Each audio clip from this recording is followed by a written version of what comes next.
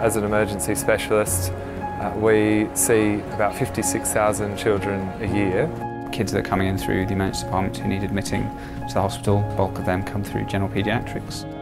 All spectrums of childhood illness, from trauma and severe illness down to common colds and flus. Paediatricians themselves are very easygoing. It's a very nurturing sort of environment, very caring. I was attracted to the hospital and the network because of its reputation and its size and the professional and clinical opportunities that it has.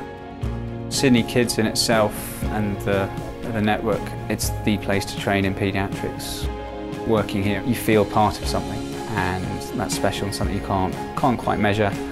My colleagues share a great passion for treating children and helping provide education and support. They're also a very vulnerable population and the future of our country, so it's very rewarding to know that they're making a difference to these children and their families.